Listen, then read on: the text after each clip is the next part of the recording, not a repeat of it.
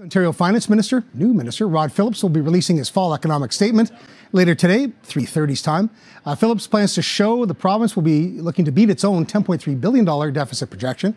For some preview and analysis, we're joined live now by Jasmine Pickel. She's the Interim Ontario Communications Director with the Canadian Taxpayers Federation. That's quite a title. Thank you for being here. That's our time. Sorry, you're going down there for this, right? I am, very shortly. Get you down there for lockup. Okay, let's start with this. The deficit. Artificially inflated, for sure, by this government, right? They played fast and loose with the figures. There's no doubt about it. And I wonder if that automatically, from the jump, kind of weakens their position. Are they exposed a bit, their credibility? Well, I think if anything, I mean, I don't want to attribute motivation to them. I think there were some structural changes that eroded that number. But the issue now for them is that it was halved from about $15 billion to $7. That's not nickels and dimes. That's massive. 7.5 last year. And so for this year, the budget's projecting a $10.3 billion deficit, which is a retreat. So it kind of puts them actually in a more difficult position where, you know, if last year now the deficit's lower and it's going up this year, and they're a government trying to forward the narrative that they're saving money, well, they've got a lot of explaining to do. Not just saving money, but Doug Ford, you know, his whole thing is he's allergic to deficits and debt, right? He'll do Apparently anything. not. He'll do anything. Apparently not, right? The charge against him, the consensus from center left has always been that he has this myopic deficit reduction plan at any cost. And I wonder how much pressure Rod Phillips is under to outlast and outperform Vic Fedeli, his finance minister, too. That's got to be in people's minds. So it's such an interesting narrative because everyone likes to talk about Ford cuts. I think that's all that we heard in Ontario during this past federal election. But what I would ask the Prime Minister and the big union bosses talking about Ford cuts is what cuts?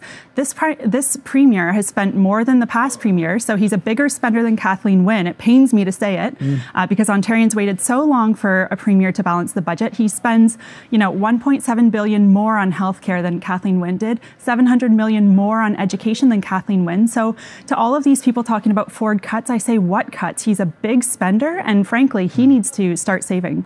Well, Doug Ford's gospel's always been we have, on any level of government, whether he's in it or looking at it and observing it, is we have a spending problem. And the unions have been clear just a few days ago. They were out there preaching that we have a spending problem, or a revenue problem. I mean, that's a big bridge to gap, and he has to win labor. That's the biggest job right now, beyond today's theater, is getting this contract with the teachers done. That's huge, right? So I would actually argue, you know, the unions are never going to support Ford. They thought that Dalton McGuinty was a bad guy. So I don't think Ford is ever going to get a vote from, you know, the big union bosses. But what I will say is I was in committee on Monday morning to talk about whether government workers should get this raise. The government's offering them 3% over 3 years.